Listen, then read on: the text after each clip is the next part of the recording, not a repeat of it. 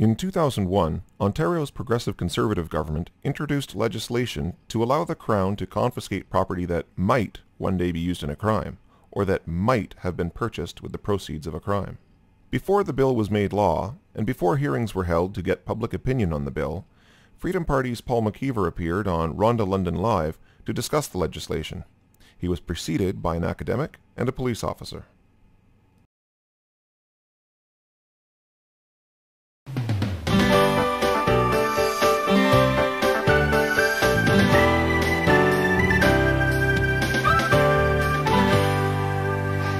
Welcome back to Rhonda London Live. Joining our conversation, lawyer Paul McKeever. He's a spokesperson for the Freedom Party of Ontario. Paul, thank you so much for joining us. Thank you, Rhonda.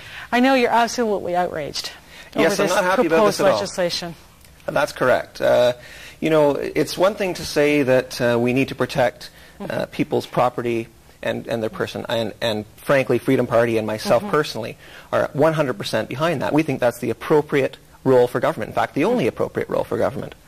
But when you take centuries of law that respect the proprietary rights of every individual, and those rights to say, if you want to take this guy's property, you have to give him compensation at the same time, not later, but right away. Those rights evolved out of a morality that said that life is moral, and that we apply our reason to produce so that we can survive. We produce property to survive. And to take one's property is effectively to interfere with one's life, to interfere with one's attempts not only to survive but to thrive. So to take one's property without compensating him is in fact immoral. And this bill purports to be, you know, a good tool for police, but it is in fact a step into or a step away from the respect we've always had for life and the pursuit of happiness, frankly, if you want to talk about it that way, but the right to live, to thrive, and to survive. We already have seizure laws in this country. Yes, we do, criminally, at the criminal federal level. My view on this law in particular is essentially what we're looking at is not a law that seeks to get at the problem by seeking a different remedy, by simply seeking property. What we're looking at is an attempt to get at criminals by lowering the standard that's necessary to find them guilty of their crime.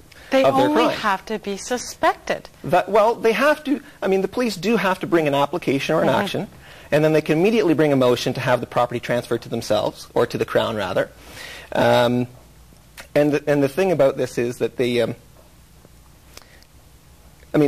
is the pretense of a process going on, but it's nothing like the same thing we'd see with the, beyond a reasonable doubt.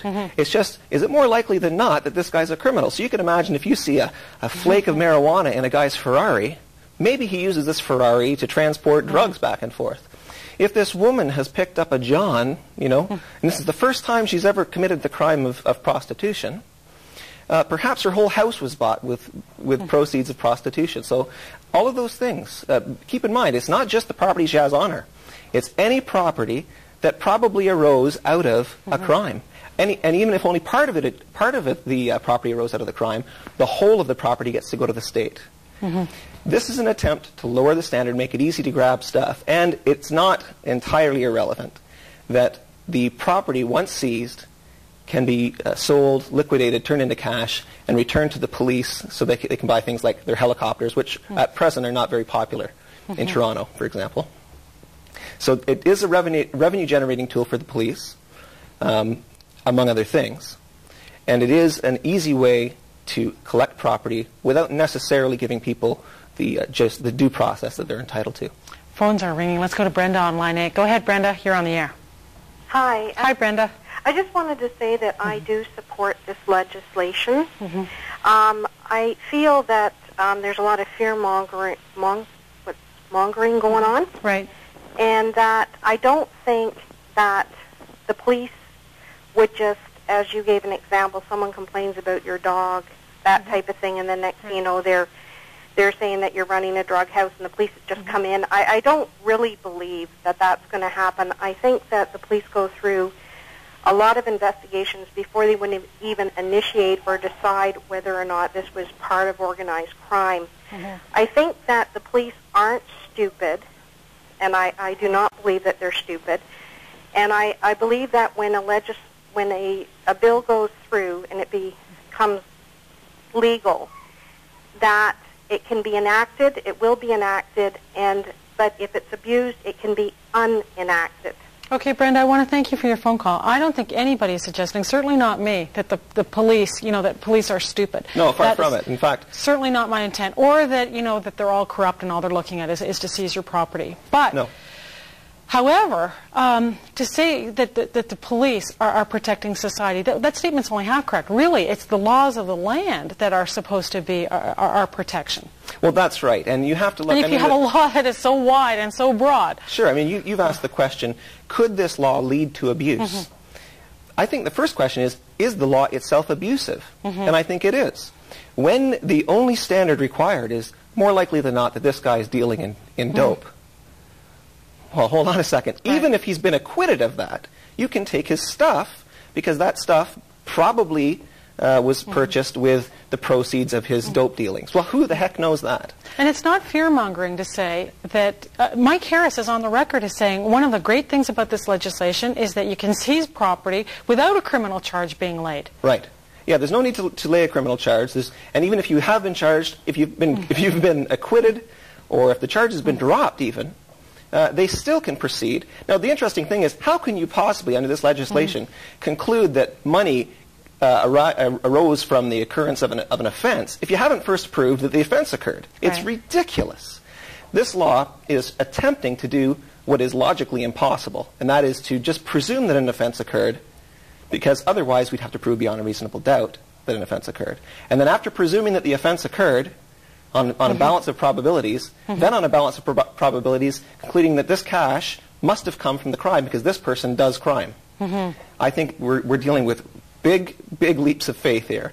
And when you look at the immorality of taking a person's property, their means of thriving and surviving, I think we're not just we're not taking enough care when we say, well, we'll just add it to the toolbox. You don't just add to the toolbox something that so seriously interferes with, in some people's minds, God-given rights, but certainly rights that we all need to survive and to thrive. And don't we have the constitutional right to due process?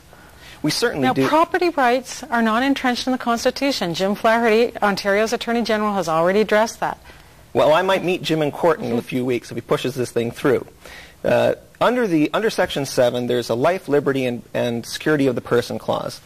In the courts, generally the term life has not had much effect in determining whether or not a given law is constitutional. But that's why I mention thriving and surviving. The right to life is a right to property. If you don't have a right to property, you have no ability to survive. Indeed. And I think that would be found to be the source of your protection of property were the case made in court. Okay, we have to take a commercial break, but don't go away.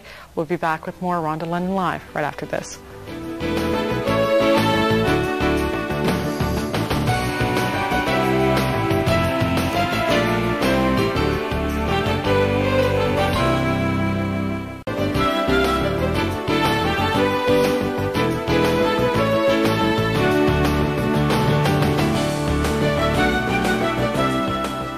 Paul McKeever, we're almost out of time, but do you think that this law will withstand a constitutional challenge?